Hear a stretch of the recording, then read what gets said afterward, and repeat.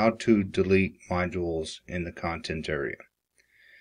Here you can see that I have accidentally duplicated to start here modules. So what I am going to do to delete that individual module is I will first select it,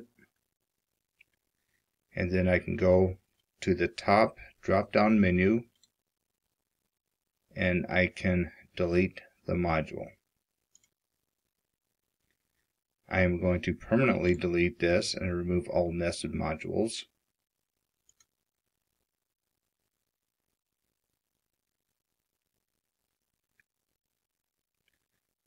And you can see here it has disappeared from my list.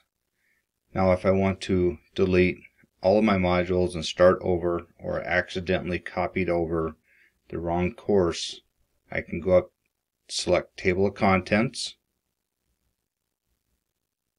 go to the drop down menu for Table of Contents, select Delete All Modules. I'm going to delete them all permanently. If you have any further questions, please contact Caleb or I. We're in the basement of Calvin Hall in room 110. Thank you.